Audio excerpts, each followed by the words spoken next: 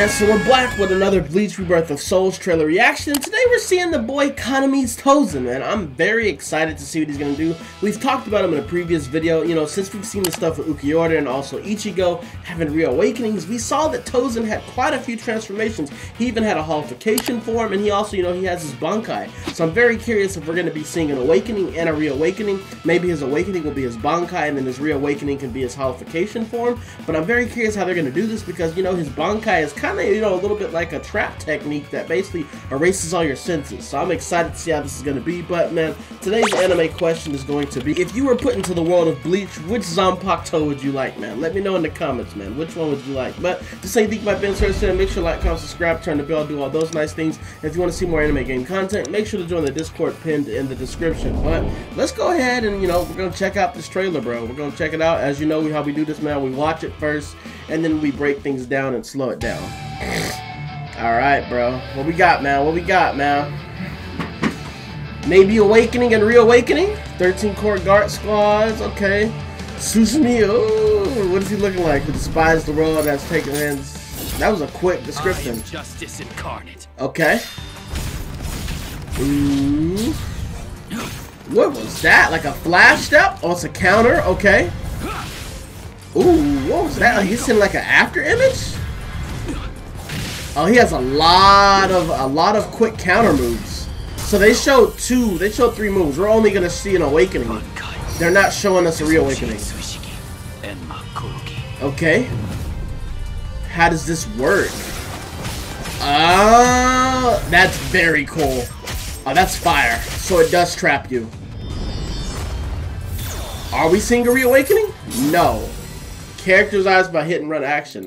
Yeah, I can very much see that. Alright, let's break it down. Alright, man, so we break this down, bro. This is actually cracked. But it seems like Tosen mainly focuses around counterattacks and being able to get in and out. He's a high counter character, so you're going to need good timing to actually use this character. But the basic thing they talk about, the captain of Squad 9, who despises the world and has chosen to take justice to his own hands. His lack of eyesight has led him to develop a unique form of vision and counterattacking. So I'm going to look at the first thing, the signature move, Transcendence. A counter technique in which Tosen goes behind the opponent and unleashes a slash. This ability can also nullify long-range attacks. The fact that this nullifies long-range attacks makes this extremely overpowered, and the fact that you're going to be able to just teleport and then get behind them, then you're going to be able to just start a combo. This is pretty crazy, but this is like, seems like a very easy to move counter move, depending on how long the activation is going to be for you to actually be able to follow up. The next move is going to be the Suzumushi Nishiki Benihiko, an attack in which Tosen jumps backwards and releases numerous needle-like blades.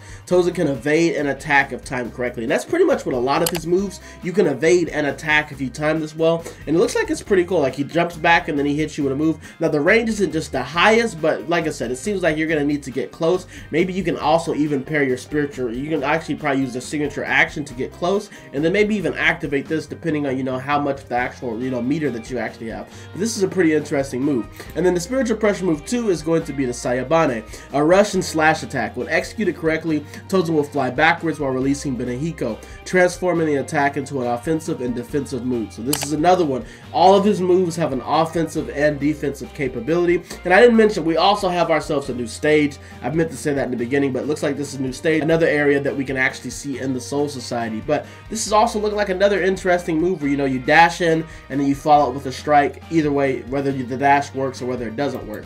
And then we got the Awakening, which is by releasing Bankai Suzumushi Suishiki Inamakagori.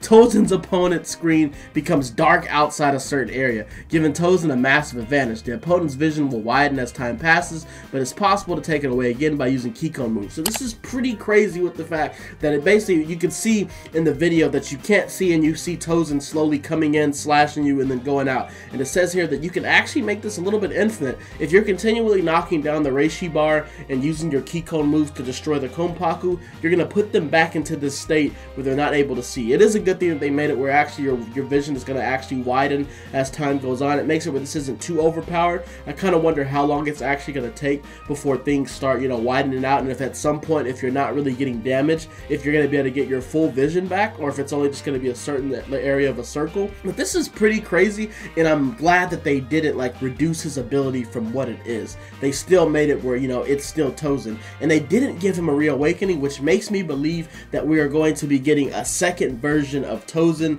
that is going to actually have a reawakening that allows him to go into his holification form. Let me know what y'all actually think about that in the comments, but I'm pretty sure, because I highly doubt they don't do the version where he can actually go into his holification form.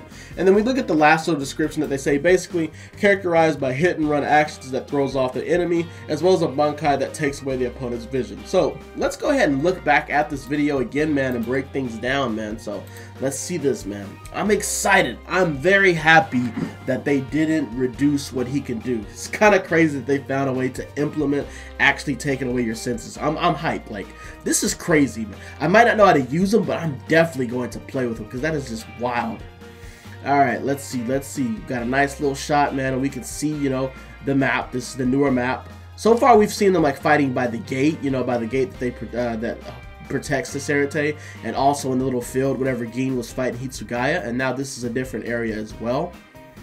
So you see the basic auto, and then we can see right here, this is the counter. He goes behind him, boom, and then you can see again, boom, he pops it again, boom, hits him right behind, which is pretty good. And this one you see right here, he's just gonna jump back and just hit you with a strike, which isn't too bad, you know, and it seems like it doesn't activate too slowly. And then we have this one, he's gonna dash forward, boom, you see he's actually able to evade Chad's strike, and then he comes with that. So this is basically a dash with the combination of the previous move. And then we see the same little animation right here. I like how they actually have Chad like punch you instead of slashing you whenever he actually activates his. And this is pretty cool. This is probably going to be the thumbnail. That right there, that's probably the thumbnail more than likely. Then we get to see the Bankai activate. This is pretty crazy. Overturn the tide of the battle. And then we can see a little bit of his Bankai gameplay. Oh no, yeah. So we can see here, we see him come in, boom. This is pretty cool. And then we actually see him actually activate one of his spiritual pressure moves. And then we can get a little bit of a shot of the cinematic, which can't really tell. It's like, yeah, he's coming in as a slash. Seems like that's what most of these are, you know, them coming in as a slash to finish things off. And then we got the nice little ending cinematic, man. Pretty good, man, pretty good. So when I went to the website to try to check to see if they had Tosen's description, it wasn't there yet. So y'all might get that later on this week, where I actually go to the website and break down that stuff in a quick little video and stuff like that. Seems like maybe it takes some time for them to update the actual website. But let me know what you thought about Tosen. I wasn't expecting them to give us his reveal next. Maybe we might get Aizen now, since we've done Gin, we got Tosen, or there's also a chance that, you know, we might get another captain. But let me know how y'all are actually feeling, man. I'm hyped. This character looks pretty good, and he's now on my list for the characters that I'm watching and I'm looking forward to play with. But make sure to like, comment, subscribe, turn the bell, do all those nice things, and make sure to let me know in the comments if you were in the world of Bleach, which Zanpakuto would you actually like to have, man. But I hope you all enjoyed this video, and I'm gonna see you on the next one. We out.